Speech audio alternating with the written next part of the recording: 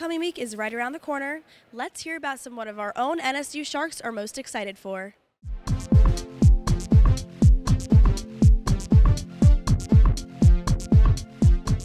So are you aware that NSU is having a homecoming week?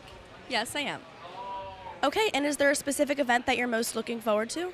I am most looking forward to the raft race. I think I'm most excited for the raft race. My fraternity, Kappa Sigma, is competing in it, so I'm excited to hopefully see us win that. And is there any event in particular that you're looking forward to? The homecoming parade. What about this parade are you so excited for? Well, Hillel is going to be in it, and we're going to make our float and parade through and show our Jewish pride. The homecoming tailgate. What about the tailgate are you excited for? Just to see people come out, and so for school spirit to be there for the school. Is there any particular event you're most excited for? I'm most excited for the homecoming dance and getting dressed up with my friends to go out.